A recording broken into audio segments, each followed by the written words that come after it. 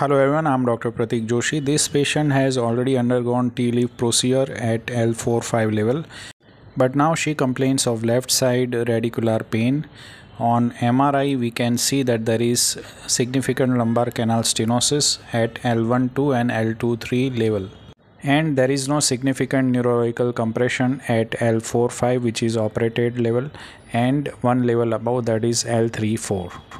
So today we are going to do left-sided L1-2 and L2-3 root block procedure. Patient is positioned in prone position and we have identified the L1-2 and L2-3 level under ITV guidance, and after infiltration of the skin with local anesthetic agent, we are going to insert 22 gauge spinal needle. There are two approaches for selective nerve root block procedure. First one is Cambin's approach, in which we approach the epidural space through the safe triangle of Cambin, and the other approach is subpedicular approach. Today I am going to follow subpedicular approach in this case. So now I am going to introduce my spinal needle around 2 to 3 cm lateral from the midline at angle of around 30 degrees to the skin, and I am going to advance my spinal needle so that the tip of the spinal needle reaches the inferior portion of the pedicle. As you can see, this procedure is done under continuous ITV guidance and the needle is progressed slowly and gently. It is very important not to damage the neural structure with the needle.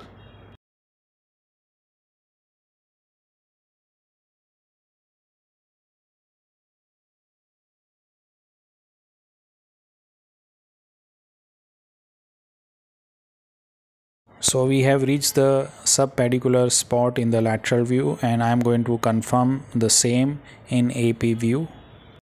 We are going to inject 1% lignocaine mixed with Kenacort, which I have already kept prepared. Apart from radiological confirmation, patient is also going to experience shooting kind of pain in that particular limb when we are in the correct spot.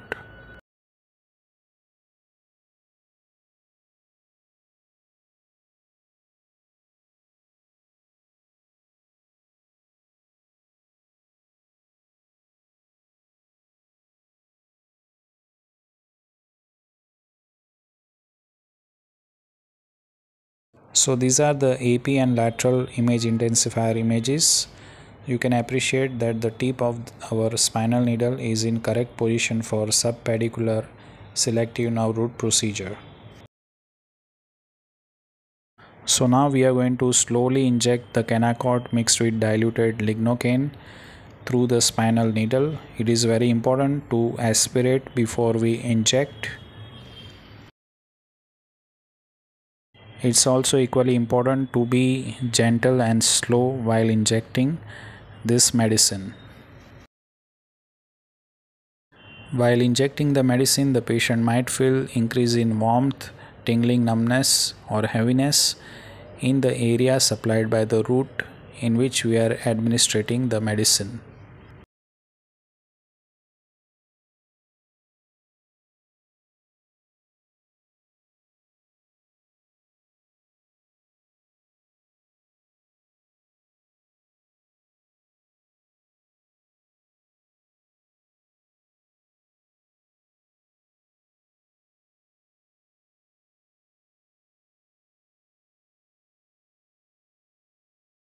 Since it's diluted lignocaine, this is not going to cause motor deficit.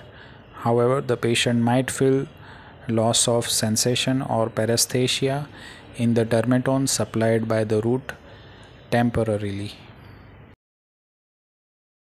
We are going to repeat same steps for L1-2 level. So this completes the procedure. We usually keep the patient supine for 1 to 2 hours after the procedure and make the patient walk once the patient is comfortable, and once patient walks comfortably, we discharge the patient.